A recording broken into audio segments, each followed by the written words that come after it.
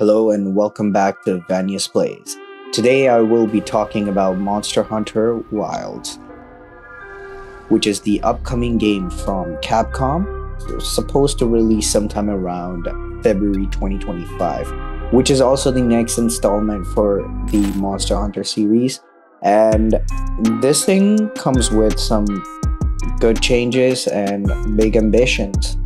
And in this video I'll be going over when the new beta will be going on live, so you can actually get your hands on it and get an idea of how well the game will be running. Yeah, what to expect from the game before you buy it. So let's dive right in. So yeah, as you can see here, Capcom has decided to basically have an open beta test for their new game that's supposed to come out next year. All the PlayStation 5 players, if they are subscribed to PS Plus exclusive, they get to play the demo starting from Monday, October 28th, 2024, 8 p.m. right until Wednesday, October the 30th, 2024. And if you don't have a PlayStation, or if you don't have a PlayStation Plus exclusive membership, then worry not. You'll get to play the game on Thursday, October 31st, 2024 from 8 p.m. to Sunday, November 3rd, 2024. This game does support crossplay, so you know that's perfect. You can play with people or friends from PlayStation, Xbox, PC, doesn't matter. So yeah, the game also has a co-op feature where up to 4 people, including yourself, can hunt a monster. And pretty much similar to Monster Hunter World, where you could have 3 other people help you out. I've also heard that the next Monster Hunter Wilds will be an open world instead of a closed ecosystem. So that is going to be interesting for sure, and we'll see how that plays out. They also are boasting dynamic environments, as in weather will be changing. Certain elements will, change the environment, or how you play in that environment, or how even a boss will be reacting to that environment. So yeah, the open beta test will have the character creation, story trial, and the Dashaguma hunt. There we go. So you'll be able to choose and make your custom character, which will be the hunter, and you'll also be able to make your pelico, which will be your pet, which will accompany you in battle always.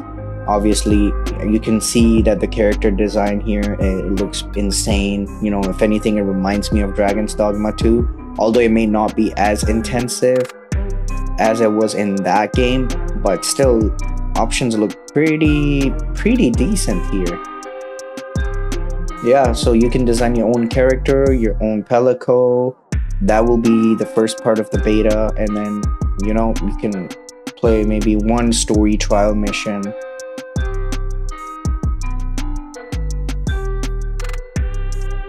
Okay, yeah, so you'll be able to do the Kata Cobra hunt as a story trial.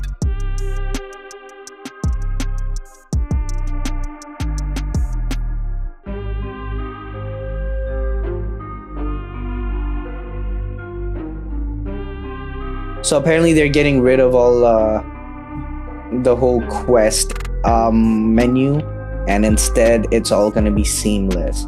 So let's say you encounter a enemy or a monster out in the wild, and it'll just trigger the mission right away. But yeah, so in the beta you will be able to call in your friends. You can call in 3 other hunters, in total 4 hunters hunting a monster or doing a quest. So yeah, Capcom does say that all the friend settings and everything that you'll do in the beta may not be transferred over to the main game when you actually buy it, but stuff like your character and your pelico design will be transferred over. Everything else will sort of not. And then yeah, so you will be getting this keychain to put on your weapon if you are able to get into the beta and test it out.